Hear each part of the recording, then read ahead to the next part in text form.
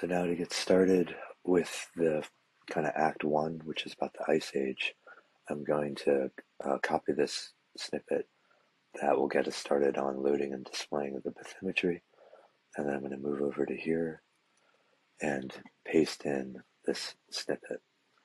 And so the first thing we need to do is load this image collection from here.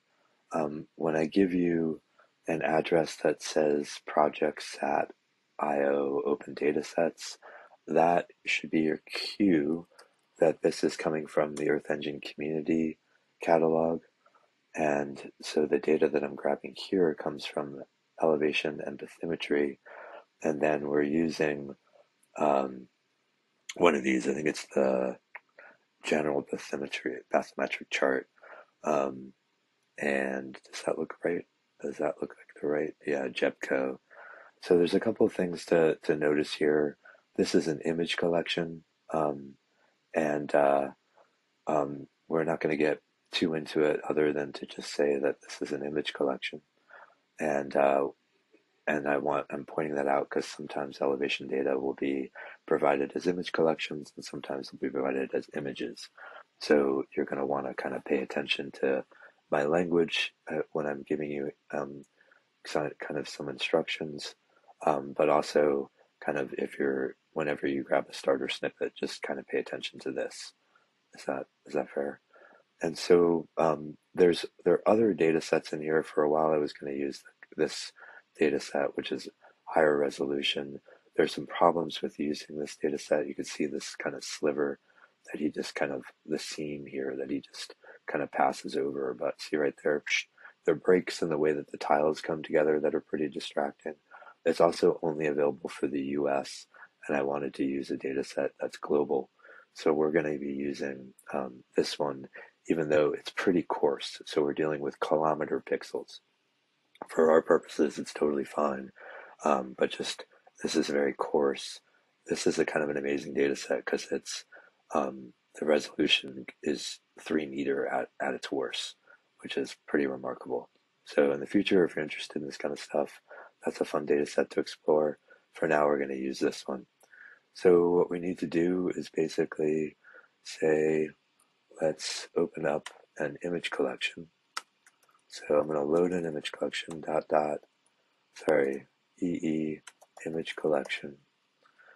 And then I just need to get this address string copied in there. And like that.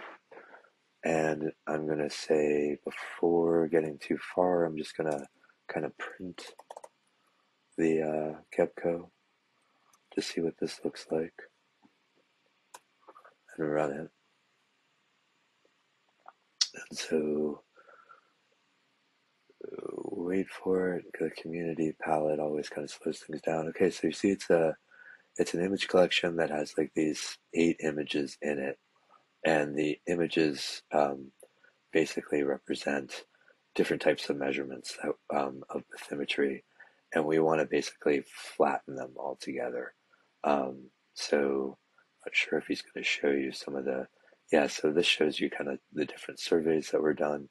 Basically, we want to mash all of these images in the collection together by grabbing the median value. So I'm going to, oh, sorry, yeah, they're my kids. I don't know why that just popped up. But anyway, dot median is going to reduce the image collection to just the median values. And then we're going to clip it by our study region, which is called geometry. Is that all right? And so then if I say run here, we should now see that what prints over here is an image. It's got one band, and the band is called B1, and that's all fine for now. And so there's our viz parameters. I've told you to set up the map. So now we just need to kind of display this, and I'm going to add a layer. We're going to use this variable. It's what we're trying to display.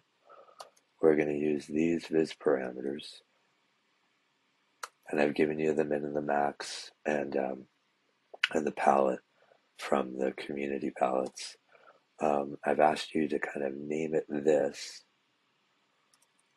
So there's that, and then I've asked you to display it by default. So it's gonna be true by default. So that should display automatically.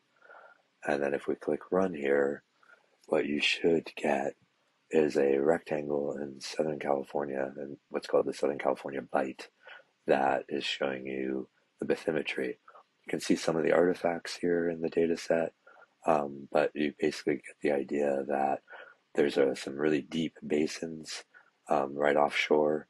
Like that's a pretty deep one right there. And then eventually you really kind of fall off the shelf and go deep. So this is an interesting part of California because the San Andreas Fault kind of makes a big bend here, and so this whole area that has been really twisted around. And you have the southern islands that have a different orientation than the northern islands because they've been rotated as the like ball bearings in the plates move across the uh, along the fault. Anyway, I'm gonna say save and keep going.